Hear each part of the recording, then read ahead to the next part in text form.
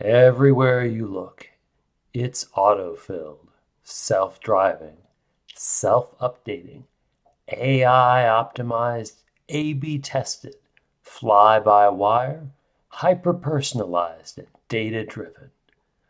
Our world is being eaten by software.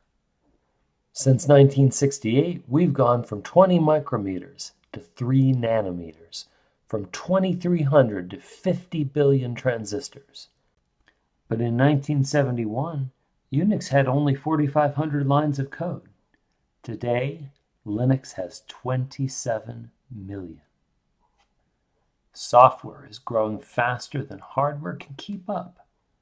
A key press on the Apple II in 1980 got to the screen 3 times faster than on your shiny new laptop. Where did all that power go?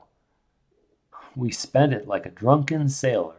An OS layer here, a slow interpreter there, and 20 framework layers later, is it any wonder it takes gigabytes to do anything? We've fallen into the trap of confusing layers of abstraction with layers of plumbing. And worse, that plumbing is leaky. What the world needs is Forth. Forth is a programming language, but it's also a philosophy. Forth is 3 ideas. Words. In Forth, everything is a word, and the words are simply executed one by one. Find the 100 words that let you solve your problem in 10 words. Definitions. You can make words that do anything. You define new words in terms of words you already know with a colon definition. 2 stacks. People have 2 hands, making it easy to manipulate the world. With 2 stacks, programs can pass parameters without naming every variable.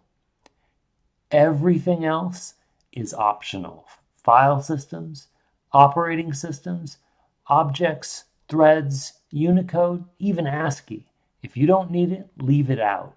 Using Forth, you can build powerful systems that fit in your head.